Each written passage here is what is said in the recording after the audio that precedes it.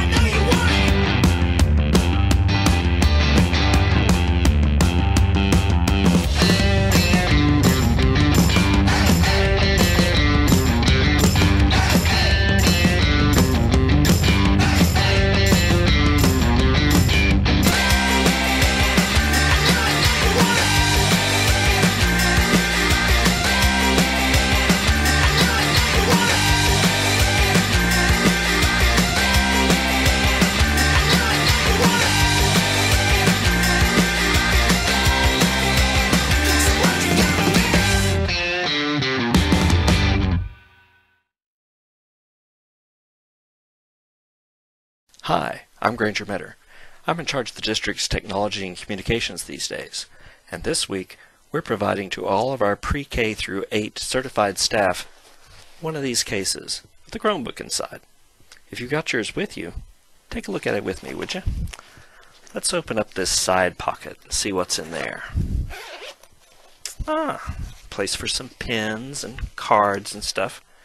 And if you reach down inside there, shoulder strap, so you can attach it to the case and not have to carry it by the handles if you don't want to. And of course, a charger. Now these Chromebooks will last 10 hours on a full charge, but eventually you got to charge the sucker. And take a look at one end of that. That little end there is a USB-C connector. You see them on the newer smartphones these days. Kind of like Apple's Lightning connector, in that it doesn't matter which way you plug the darn thing into the Chromebook, it'll still work. That's a win. Let's look in the main compartment for the main event. Look inside here, find the Chromebook. Take a look at it. Seems pretty sturdy, doesn't it? Now, these are by Lenovo, not our usual Dell brand that we've been buying recently. If you crack it open, it might power on, but if it doesn't, you can easily turn it on when it's powered all the way off.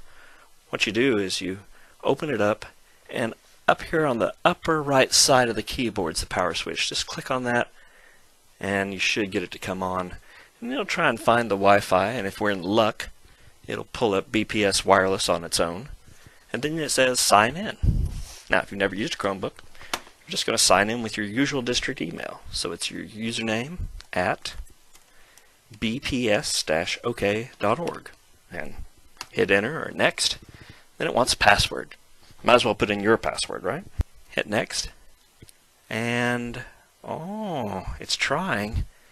It's trying to log me in, and, oh, I'm in. Looks here like it's pulling up the Chrome browser for me, which is kind of nice, but I'm going to go ahead and exit out of that. Got a trackpad down here. And there we go. We're up and running.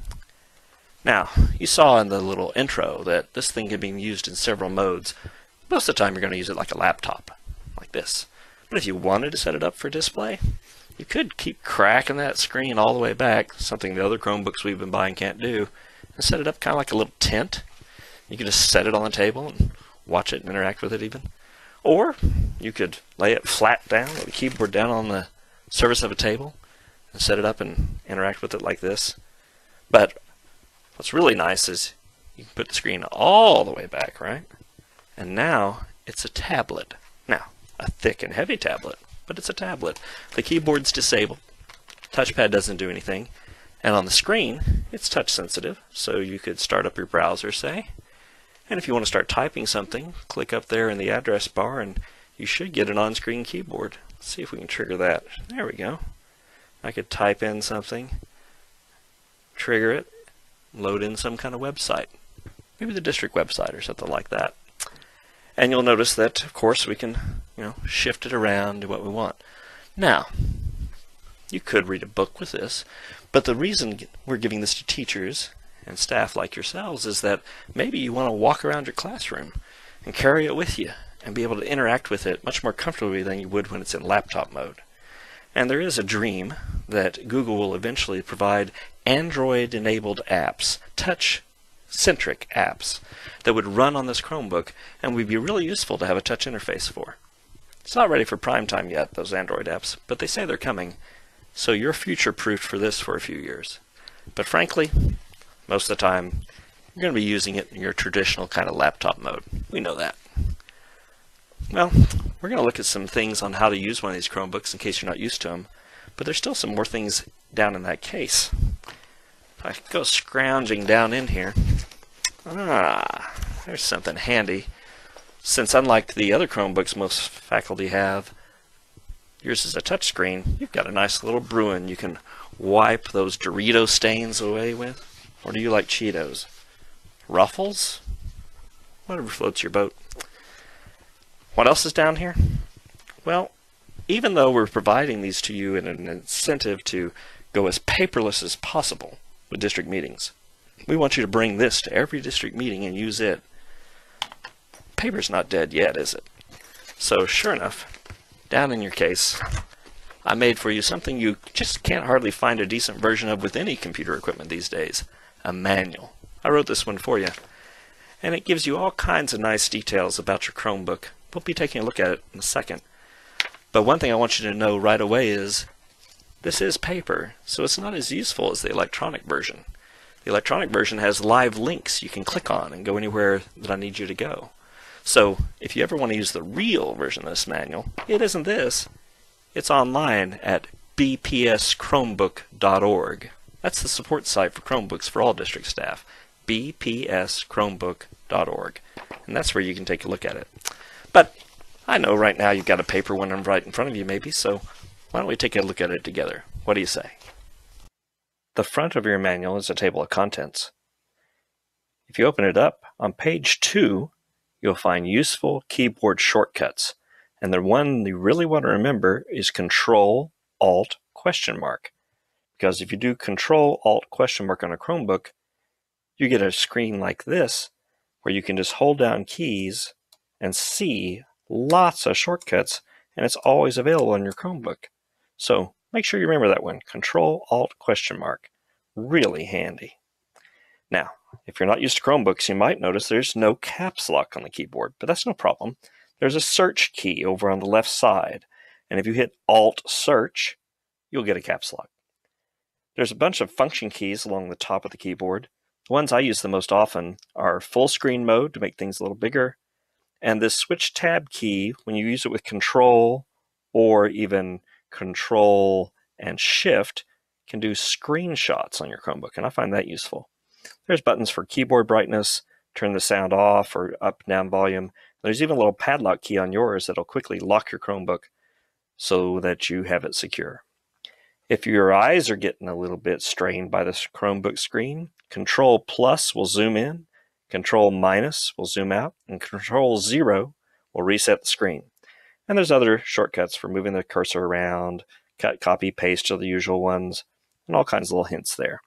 Page 3 is how you use the touchpad, including some pointers about how to right-click and scroll around and stuff. And if you don't like the touchpad and you want to use a mouse, you can always plug one into the USB port on the left side, and the old mouse will probably work.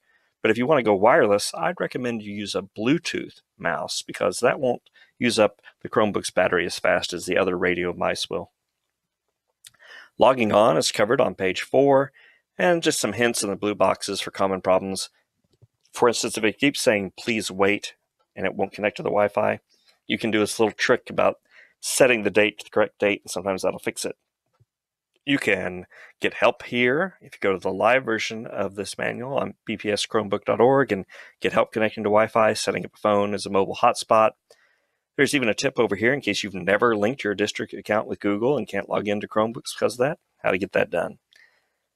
On page 4, we had that. Page 5, we've got just some help links for various services that you can use with a Chromebook, and some basic lessons about this area at the bottom of the screen of a Chromebook. Let me show you on mine here. This area down here at the bottom, that's your shelf where you can pin various useful apps. So you click this one on the far left, it brings up the launcher and lets you see more apps, and you can click to see even more apps that you can use. And the right side of your shelf is your status area, where your picture is for your Google account if you set one up, and the clock and stuff. And if you click on that, there's all kinds of controls that are really handy, including the setup controls with this gear icon and settings in the Chromebook. And sometimes you want to go in there and fiddle with stuff. So that's handy to know. And there's instructions here in the manual about how to customize all those things. And there's a part about Chrome apps and extensions. If you pay attention to my screen up here, you'll see that I have a lot of extensions in my Chrome because I love these little tools I use. And there's a link there where you can get a whole bunch of them that we recommend and have been vetted that you might want to try out with your own Chromebook or just anytime you're logged into the Chrome browser on Windows and so forth. Page 7 is all about getting help. And in a Chromebook, you can always click in the status area and hit the question mark to get help. And if you're in the G Suite, when it's running right, you'll see this little icon, and it's a really handy interactive training tool with Google Docs and Google Slides and Google Sheets that'll guide you through stuff right on the screen with you. It's really handy, so you ought to make use of that if you're not used to Google Docs. Google Drive is how all your stuff is stored up in the cloud on a Chromebook, and there's a link to it right on your shelf. And there's all kinds of things you can do there about sharing files. And if you've never really mastered how to share files in Google Drive, there's lots of pages here of instructions, lots of hints about different ways to share things, including public shares and setting up Google groups and things. How to use your Chromebook offline when you don't have Wi-Fi. There's some little tricks you can use to make it able for you to access your Google Docs that you've already loaded into the Chromebook and edit them even when Wi-Fi isn't working. And then they'll sync later when you reestablish connection. So look at that section if you need it. And scrolling on down, we eventually reached hardware information in case you ever need to know it, and stuff about mice and all the ports in the Chromebook and the different controls, stuff you can plug into it. Now, here's a good section for teachers, how to connect to a monitor or projector. Google Cast is the best way to do it, where you just cast this Chromebook screen onto your teacher computer, and then from there it goes on up into the projector for your classroom. And there's instruction about manual dongles if you need to use those to connect to a projector in different situations, and how to use extended desktop with a Chromebook if you ever want to get fancy, how to control the different display controls, and so on.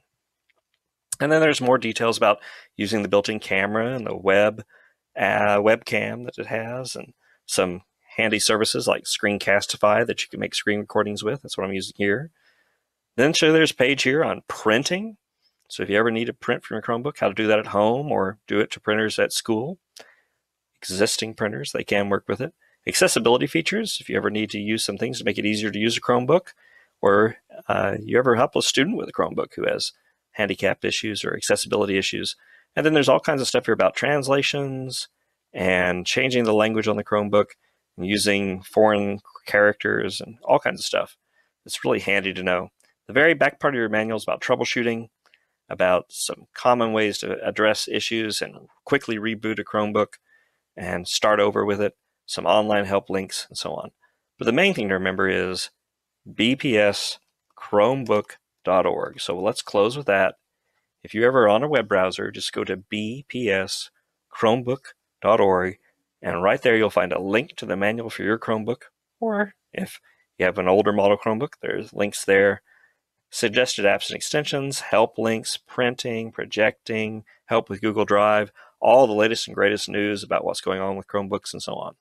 So I sure hope you will make use of this device in ways that will help you as a teacher or in whatever area of the school you work in. And Use this not only in meetings and in the classroom, but take it home with you and use it there too, because this is your device to keep and to use as long as you're in district employment. Enjoy!